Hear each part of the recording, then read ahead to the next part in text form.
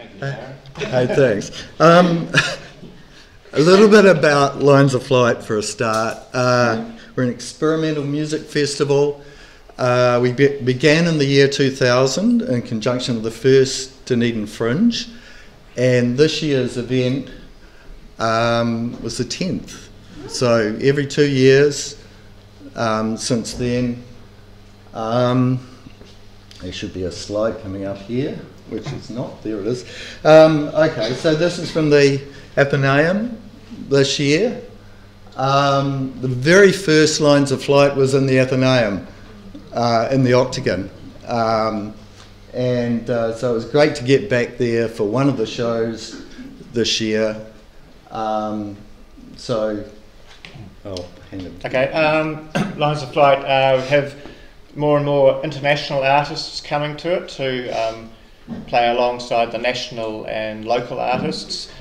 This is a French guy, Jerome Nottinger, quite a famous person in his field, sort of electro music concrete, and a lot of international audiences come to it as well.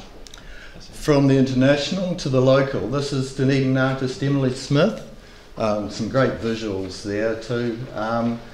Just an example of a really vital local scene, which has, I think, just got more and more over the years.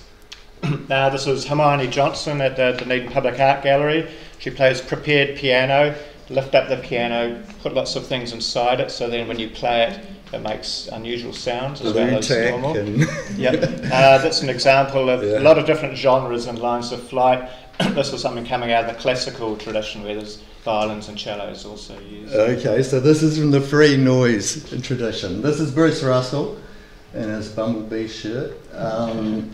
So he's been called the godfather of New Zealand free noise, and he's played at every Lines of Flight, either with the Dead Sea or a handful of dust, since the beginning.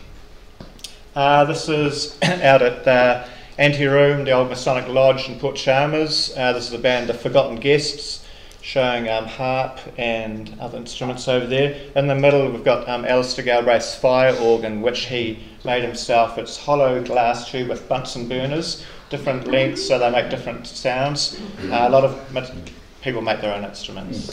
This is Joe Brzezinska, aka Stania Black 5 from Christchurch.